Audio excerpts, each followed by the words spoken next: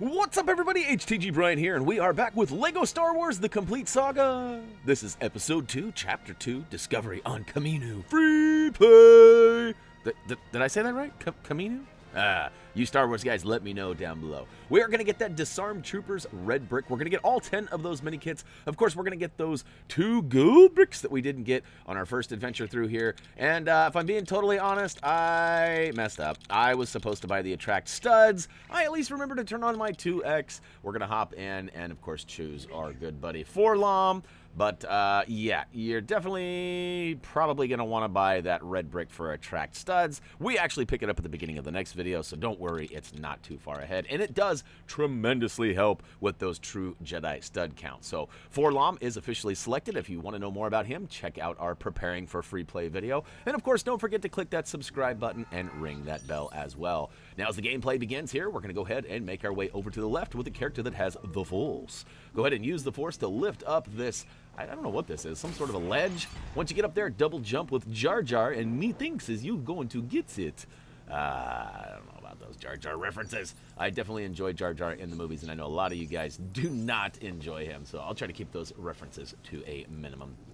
All right, now the right side there is actually the way on out of here, so I didn't want to focus too much on stud farming right now. And in fact, the stud farm is not necessarily needed in this level. There are plenty of blues, and if you got that 2x multiplier, it goes rather fast. Hey, don't forget too, Thumbie just quickly reminded us that we do have quick links down below in the video description. What that means is if you're here simply for those collectibles and you've already played this level and you know how to beat it in and out, you might want to just go ahead and jump from collectible to collectible, and you can do that by clicking those quick links down below. However, if you clicked one, you're probably already to the next one, as we're going to go ahead and use a droid to float across from platform to platform and get out there and grab Minikit number 2.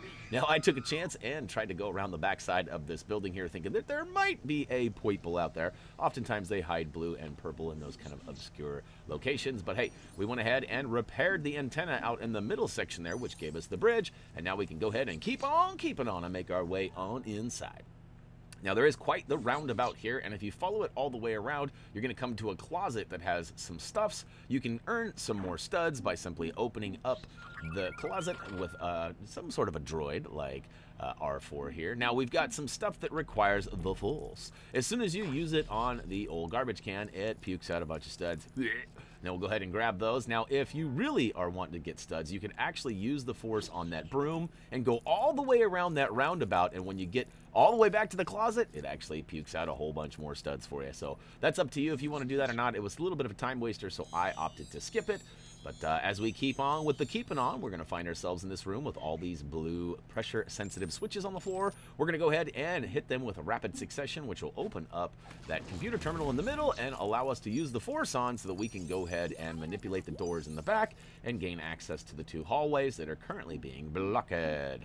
So, alright, so we got some extra stuff here. I was a little worried that I wasn't going to have enough studs. As you guys know, the last few levels have been super grinds. And then I look up as soon as I start grabbing these, I'm like, wait a minute, I'm almost at the end. Maybe I can grab this right now. Now, as you guys know, too, once you achieve the true Jedi status, it actually does not go away. Even if you die a bunch and lose a bunch of studs, you still have that status, which is good. Because if you don't reach it and you die, you're going to lose a lot of studs, and it's going to be a heck of a lot harder to get to that final, I guess it's 65K in this one, so the final 65,000. All right, we got a bounty hunter terminal here that it's going to be required for Forlom or somebody like him to go ahead and open that up. Now, we've got some of these floating platforms again. I definitely recommend using a droid with the float ability, such as R4 here. You can see that it actually works with a double jumping Jedi, but I didn't want to risk it. After getting to the 4th platform all the way on the far right, which is a little different than the rest of them, you can use the Force on the ground here, and it's going to go ahead and lift up some sort of a raised platform, which we could switch on over to Jar Jar and double jump up there to get it. Now, there's these 4 bluesies here. How on earth do you get those? I tried 3 times and failed 3 times, so I decided that I was just going to keep on with the keeping on because I didn't want to be stuck here forever. All right, go out to the middle platform on the front side here. We're going to go ahead and switch to somebody like Forlom that can get his pew-pew on. And that's going to go ahead and give us a nice little bridge access point to get out to the far side here. Now, this is where it gets a little tricky. We're going to need somebody to go through the little hobbit holes. but they are not set up in the way they should be. So as you can see, I went through the middle one thinking it was going to take me to the middle tube, but it was not the middle tube. I'm going to go to the far right one, and oh, look at that, it took me to the middle. So hopefully it'll be the same for you, and you guys can easily access those. And speaking of easily access, don't forget we got quick links down below in the video description. As we go ahead and ring off that True Jedi, you might find that you already have that and are ready for the next collectible. If that's the case, feel free to click that quick link down below. It's a little bit of a tongue twister. Quickly click the quick. All right, you guys get the point. All right, now we're ready to go ahead and progress with the story. But before going to the end of the hallway, make sure that you flip these lights on both sides of the hallway down to, well, I guess you just got to spin to win.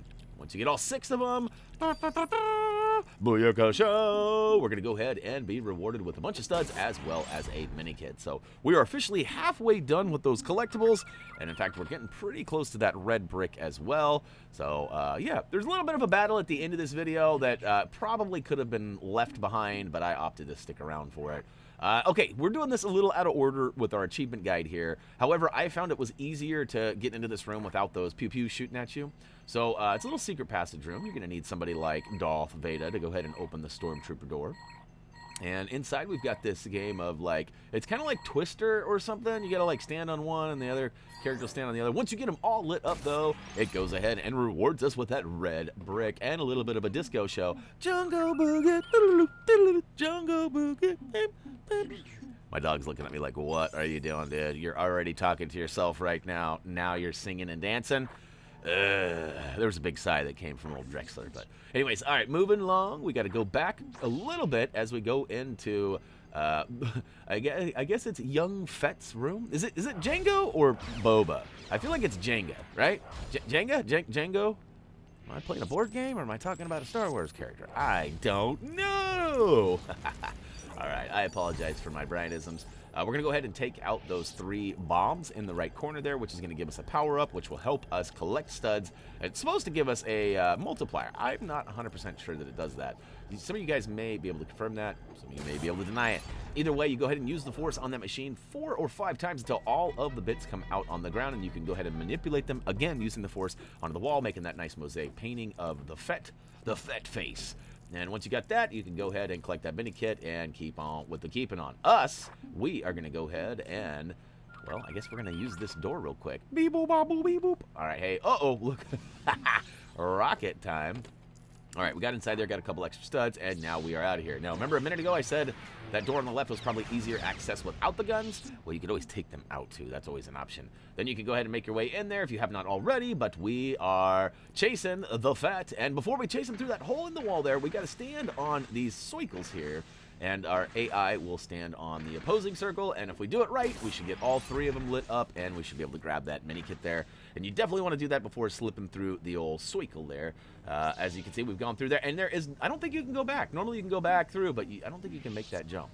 But, all right, speaking of going back, we're going to head to the left, away from where the Fett is running, and we'll go ahead and use a glider character to get out to this platform and collect Minikit number 8. Now, we just got 2 Minikits left, and, of course, a boss battle, and a little bit of a chase scene here, too. I did much better this time against these. They're not proton torpedoes. What are they? Are they thermal detonators? They look a little different than the traditional detonator. There's some sort of bomb, bomb, bomb, bomb, bomb, bomb, bomb. And as you can see here, I'm kind of getting up close to them, and then immediately turning around as soon as I see them kind of indicate that they have been set off.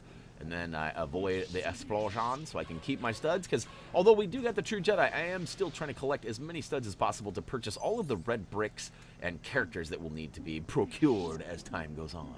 Now, at the end of the ramp here, we're going to go ahead and use a grapple hook to get up top and use a droid of some sort to go ahead and activate this elevator. And, of course, I have to get good, and that's the G-U-D, good, as I failed here. I was waiting for the elevator to go back down. I'm like, come on, buddy, anytime now. But that is not how this works. We're going to go ahead and have to activate it one more time. Beep, boop, bop, boop, beep, boop. It comes down. Now you got to time this just right. You got to hit all 3 of these targets as you're going up the elevator. And it's pretty simple. It's just a matter of hitting it right before you get next to it. Once you get all 3 of them pinged, and look at that, we can go ahead and drop down and grab Minikit number 9. All right, this next section, I apologize for it because I totally noob it up. N-U-B, noob here, too. It's not even the correct N-O-O-B. It's N-U-B.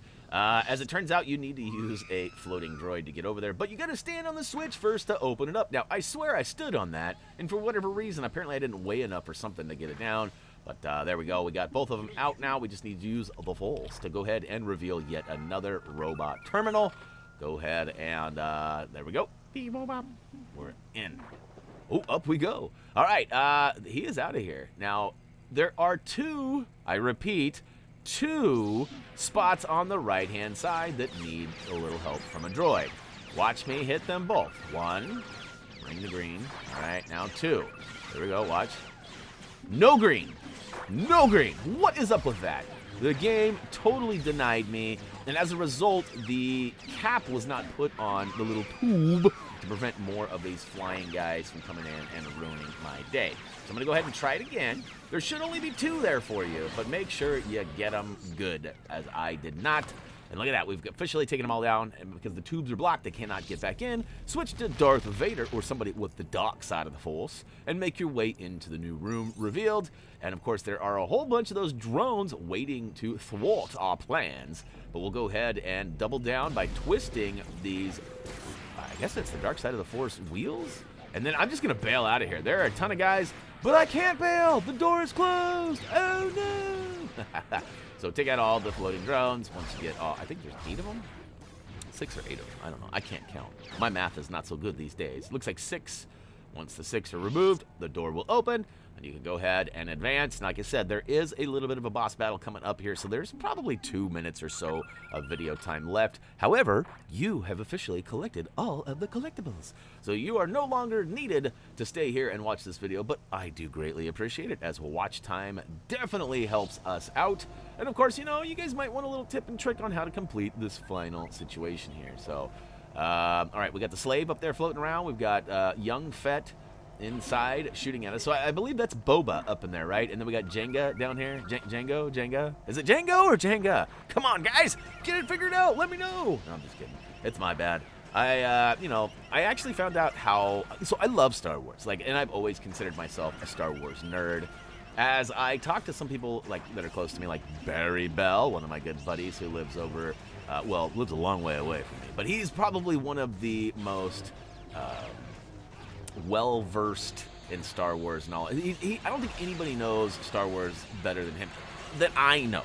Let me just clarify that I know. I'm not trying to say that Barry knows more than anybody, but I am saying that Barry, I don't know if many people like Star Wars much more than Barry does. That being said, every time I talk to him, I'm always like, oh gosh, I don't know nearly as much as I thought I did. And when I started playing this game too, it'd been a while since I watched some of the movies, and I had complete brain farts on the names of ships, the names of people, even this area, Kamino. That just sounds like, it sounds like an old car truck, right?